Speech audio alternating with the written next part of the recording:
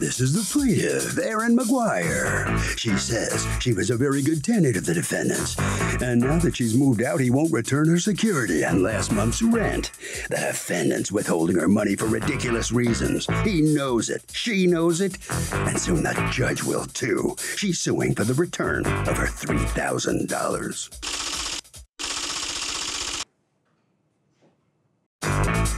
This is the defendant, Jeremy Nasserino.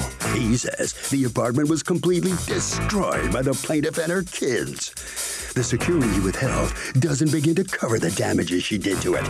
And now that she's decided to sue him, she's gonna be sorry because she owes him money for the repairs her security didn't cover, and he expects to get it out of her today. He's accused of holding on to security for no good reason. The defendant has filed a countersuit for $3,254 for additional repairs. All parties, please use your right hands. Welcome back to the People's Court. Next case in the docket. The plaintiff says she was an excellent tenant, so why no security back? The defendant says the plaintiff destroyed the joint. It's the case of you cratered my crib. Thank you. Erin McGuire. Yes. You're suing your former landlord, Mr. and Mrs. Nasserino, for $3,000, the November rent plus $1,500 security deposit, which they refused to return to you. You say you refuse to return it because you have a counterclaim against her that exceeds the security deposit because, according to you, she wrecked the place. That's correct. All right, now let's talk to you first. Yes. You give notice that you're moving out. Yes. And you give it them plenty of time. There's no dispute about that, right? Correct. You end up, in fact, paying the month of November, but you leave sometime before the end. When do you leave? No, I actually started moving out in October into November because I work full-time. Yeah, it's fine. You wanted to take your time moving out. Yes, and I paid November's rent. Okay. I have the cash check. And now you had left some stuff in there. How much stuff was still in there at the end of November? I had a table. I had some chairs on the front porch. I had cleaning supplies and some tools. Okay. Had you told them, listen, I'm out if you guys want to come in and do anything, or no? No, I did not. So one day you go back to the apartment. You're no longer physically living there, correct? Right? Because you're already in the other place. And then, but you go back to the apartment because you have the key and you've paid rent. And what do you find out? I went there and I found a lockbox on the door. And I luckily saw somebody coming out, which happened to be their painter or their person working on their apartment. So I proceeded to ask, can I go in? I'm the tenant. I need to get stuff and I'd like to take pictures and make sure it was presentable. So they let me in and I was able to take pictures and get the rest of my stuff out. And this was the 24th of November. Okay. Now, why were you guys in there before the period of rent that she'd already paid? Why didn't you wait until December to go in there? Right. So what had happened was my sister, Dina, who manages the property. Oh, it's not Mr. and Mrs. No, it's my sister. Okay, sorry about that. Let's clear that. That's weird. She received a text message from Jeff stating that they had mostly moved out their things. There was just a few items left behind. Who sent you that? It came from Jeff. Do you have that? Unfortunately, I don't have record of that. Jeff, did you send word that are you Jeff? Yes. Okay. Did you send word that we've mostly moved out, there's just a few things left behind? I did. And when did you do that? It may have been before the 19th, I think. Okay. So, all right. And what was the point of sending that text? I was just talking with her, and the last thing I had told her was to ask my wife. And ask your wife what? She was asking, are you guys all moved out? And I said, I think so. Ask my wife. Do you have the texts in your phone? No, I do not. Okay. Do you have the texts? I don't have that text, unfortunately. Okay. All right. So you guys go in there when you, I mean, you're going to have to show a right to go in there. Sure. She gave you authority to go in there and start painting. There was more correspondence. And a lockbox. Well, then prove that you had the right to do that. Right. There was more correspondence along with that. Yeah, prove it. That's what I'm saying. Dina had said to Jeff. Where's Dina? Unfortunately, she couldn't be here today. Okay. Well, then it's hearsay, right? Yeah. Because Dina you have the way to show me exactly what he said by bringing me evidence from Dina's phone. Did you do that? She said she didn't have that text recorded. Well, that's unfortunate because you're the guy who has to prove that, because now she's suing to get back November rent too, because if she pays November rent, she doesn't expect you to go in. Now, lucky for you, he has agreed that he did send you a text saying, I've got, you know, we're just about moved out. That's what he says, all right? So even if it's a misunderstanding, once you have a lockbox on there, that's a week of rent at a minimum that she should get back because she didn't have access to it at that point. Why would you ever get the whole month of November? I didn't know when the lockbox. All right, so now the deposit. You're suing, you have a $1,500 deposit writing, right? Yes. Okay, and when did you first get word that he was not going to return the deposit? I have the text. I had, I could show you the text. I'm not exactly sure. Yeah, can I see it? Yes.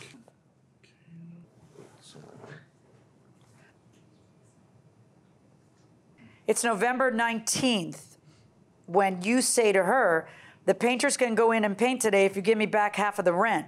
You already put a lockbox on the door, so it wasn't the 20-something that you had the lock, it was the 19. Why I you already put a lockbox on the door. You went into our apartment without our knowledge for 20 minutes the other day. I paid until the 30th of November, to which Dina responds, Jeff told me you were almost completely out minus some cleaning supplies. I didn't think it was an issue. Otherwise, I wouldn't have entered. If I may, she asked Jeff, would it be a problem if I go ahead and do that? Prove that. Jeff, did anybody say to you, did Dina say to you, tell the truth, did Dina say to you, is it all right if I put a lockbox on the door? No, she did not. Okay, now I'm going to need you to prove that.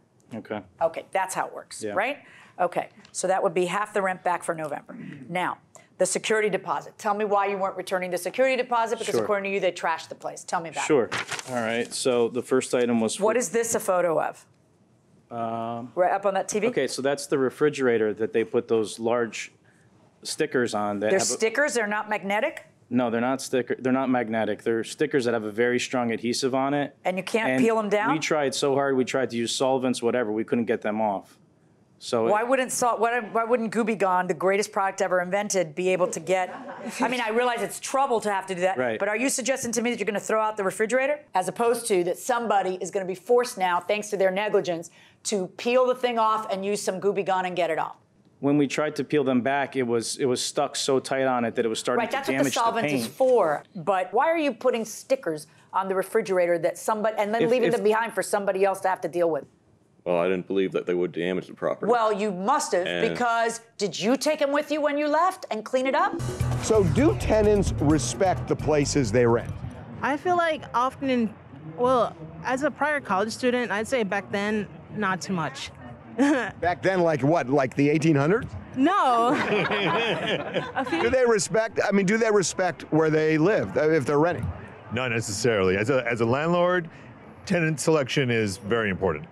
Yeah, that's for sure. Going inside the courtroom. What are these horrible stains on the rug?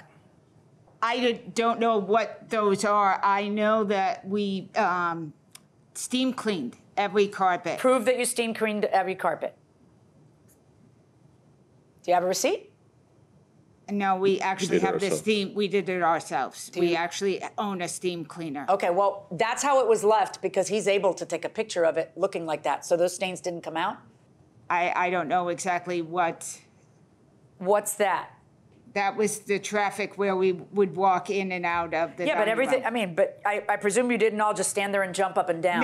No. Right, and so it's kind of weird, isn't it? It is. Right. I don't remember that stain. The $95 for apartment cleaning. Let me see. You said you had a video of how you left it? Yes.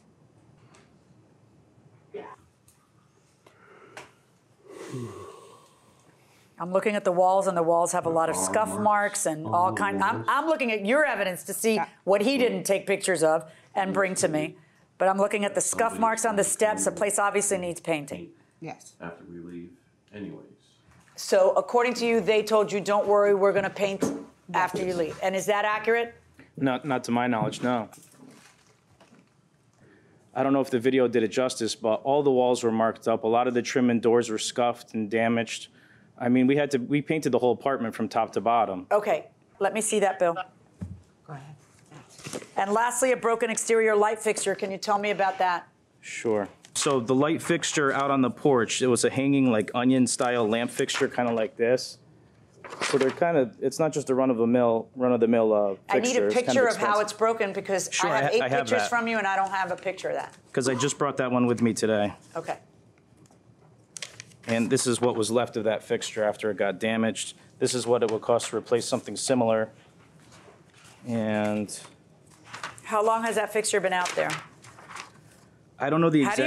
How do you figure that something's? Oh, I see. Because there was something there beforehand. What was there beforehand look like? Right. It's missing the glass and the cage that goes around it, and I don't know the exact. What's the story with that? The story with that is the only way to get couches up into the apartment was to go out through the kitchen window, across the roof, and you whacked then down into the. And you whacked it? But that's not the light that I whacked. The light that I hit was in the backyard. This is the invoice for paint. Well, what happened to this one? That I took the glass out of that one and put it in the one that was in the backyard. Well, what do you think was going to happen with that now? What am I going to do with this one? What's he supposed to do with this one? That's why I was talking to Dina about it. And? I was looking for a replacement for it. All right. So you concede that. You may not concede the $250, but you concede that needs to be replaced. Yes. Okay, folks. Let's discuss. You have a lawsuit against him for the $1,500 of the November rent. I find you're entitled to half of it, and I'm going to order them to return $750. You have a lawsuit against them for $1,500 for the security deposit for which they claim for damages, and I find some of those damages to be well-founded. I'm going to allot half of what the paint cost and the labor because stop.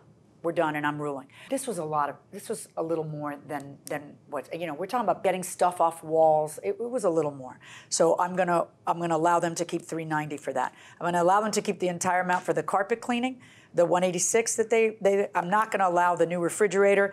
I'm going to allow $250 for at most a new refrigerator door and/or the amount that it would take to get all those stickers off. Next time, don't leave that kind of stuff for someone else to be somebody else's problem.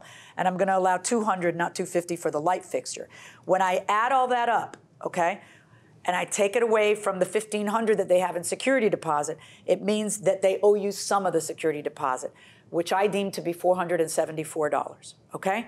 So the $474 plus the $750 that I find they owe you for November means that there is a net judgment in favor of the plaintiff in this case in the amount of $1,224. Verdict for the plaintiff.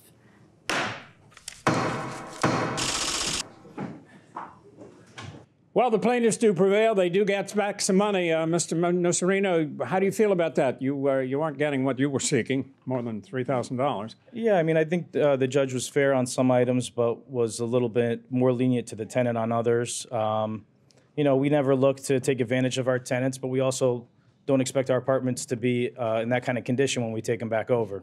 All righty. Well, thank you very much. Okay, right. Thank you. You must sign some documents that way, please, sir. Thank you. Okay, dokes. Ms. McGuire, if you'll step out.